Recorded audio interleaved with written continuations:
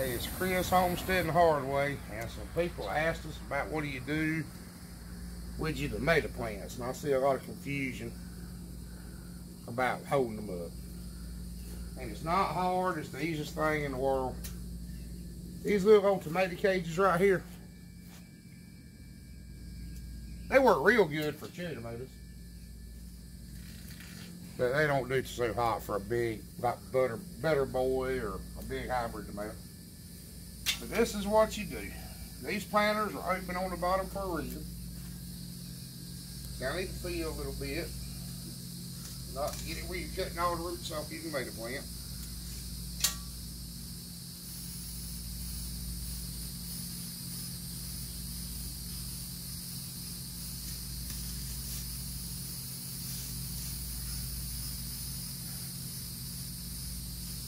We've already got this done, so let's do this one first. Untang them a little bit. Get a piece of string there. About half that though. Alright, go as high up as you can. And don't tie it tight. Don't tie a tight knot around the actual tomato plant. Come up here on your T-post. They got some little places to hold wire, or you can go through the hole, or you can tie it around it, or however you want to do it. Ain't no wrong way. No, as long as it holds it up when you get through, you did it right. Just tie the plant up. That's all you got to do. You don't need to go through all this trouble of taking cow panels and cutting them and all this stuff for a tomato plant that you're going to pull up. You're going to pull it all up when you get through with your garden.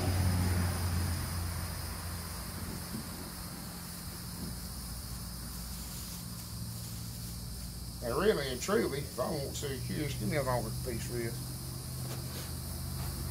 You wouldn't have to do anything. But we're going to tie these up. I'm going to show you one more spread here. These plants look a little bad. I'm not sure why. Mainly because we figured out too much nitrogen was the main culprit behind blossom end rot, and we don't have too much fertilizer to it. But they're making tomatoes, making plenty of tomatoes. And honestly, I'm not sure I care what the tomato plant looks like as long as it's making plenty of good tomatoes. So we'll kind of leave it at that, I suppose.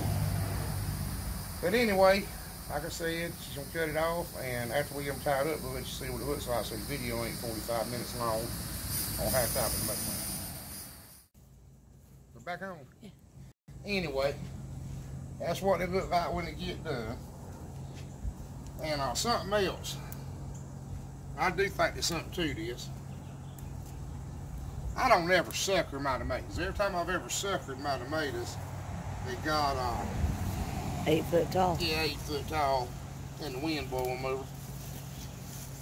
I think there's something too. The old people always said you didn't want no leaves on the tomato, no branches or no leaves to touch the ground. See, that's how to get disease in. And I think there might be something to that. There may be some truth behind that. But anyway, the T-post, tie them to it.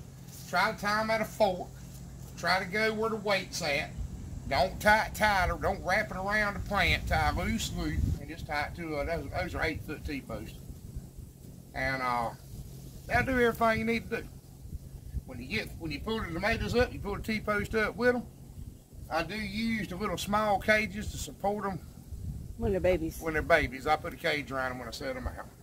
We plant them in these planters right here side the kitchen. We got a few more behind the house, 2 or 3, and some cherry tomatoes over here. But Darlene likes tomato sandwiches. We don't try to put up a bunch of tomatoes. We use a few to eat, give a few away. But I eat a lot of tomato sandwiches. But anyway, especially if you're in town, this is a good little system. I don't like tomatoes in the garden because they're too aggravating to fly around. And we just don't need that many. My daddy'd plant 3 rows of them, but I don't need them. But just a little quick video. I appreciate you watching. And remember, anything we do, you can do. You just got to get there and do it. And you'll never plow a field by turning it over in your mind. And what that means is you'll never tend a garden by sitting on the couch thinking about it. Y'all have a good one.